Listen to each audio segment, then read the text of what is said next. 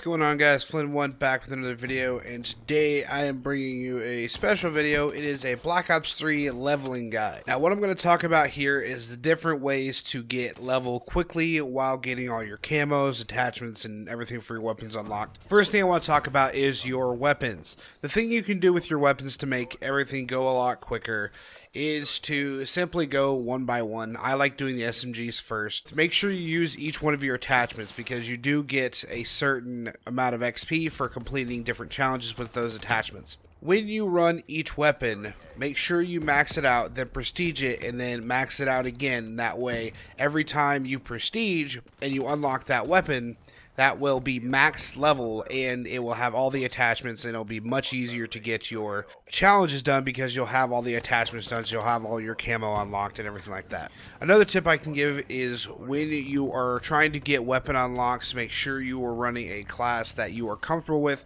making sure that your specialist and your perks and everything work together smoothly. One of the perks I highly recommend is the engineer because you are able to see different score streaks and trip mines, shock charges, C4, anything like that, and you're able to destroy those to gain extra XP. The next part I want to go on to is how to level your character quickly and what game mode to play.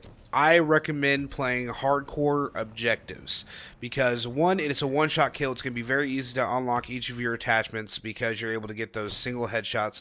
Also, you're going to be getting a lot of XP from doing the objectives. You get, for starting up, like on Domination, you get 50 for starting up control point, and if you take over one, it's an extra 200. You combine those with defending and attacking, you can get a huge amount of XP just from the hardpoint domination matches.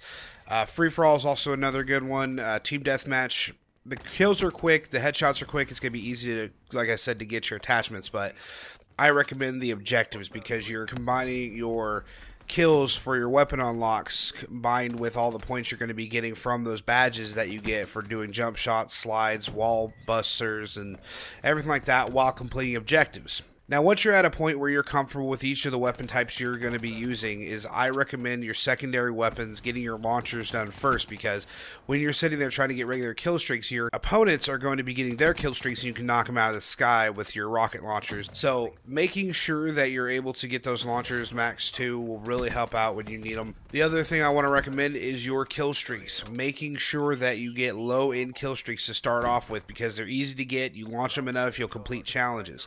The more challenges you complete, the more XP you get. Now, the way I'm setting this up for you guys is for people who are not very good at the game to about mediocre to a good average.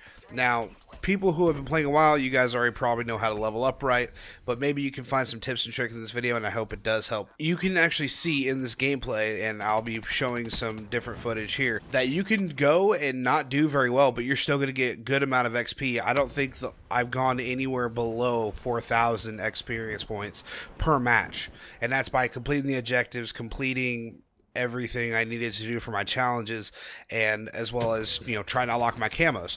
And it's just really helpful because by the time you prestige, you're going to have everything maxed out. Everything's going to be good to go. That way, when you start the next prestige, you are going to have all the weapons that you could possibly need to complete more challenges to get more XP.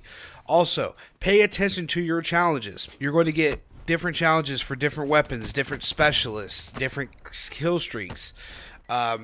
You get a certain amount for like different sliding. Make sure you pay attention to each of these every time you prestige because those grant massive XP, anywhere from 1,000 to like 5,000. It is insane when you start to complete those, and every time you get those combined with your weapon unlocks, you're averaging right around anywhere from 10 to 20,000 experience points. I hope this helped you out, guys. I know it took me forever to figure this one out, and a couple of my friends, I was explaining this to them, and they thought it was an awesome idea, so I decided to make a video. If you have any more tips, leave them down in the comments below. That way everybody else can read them, and we can kind of grow the community and, you know, get everybody involved. But hope you guys enjoyed the video. If you did, throw that like button. Also, leave me a comment down below on what you thought, or if you have any more tips. Also, hit me up on Twitter. I love to talk to you guys, and it's kind of a fun thing. You can also follow the Twitter and my Instagram to kind of see what's coming up and what I got planned. So, if you guys are new to the channel, please subscribe. Hope you guys enjoyed the video. I will see you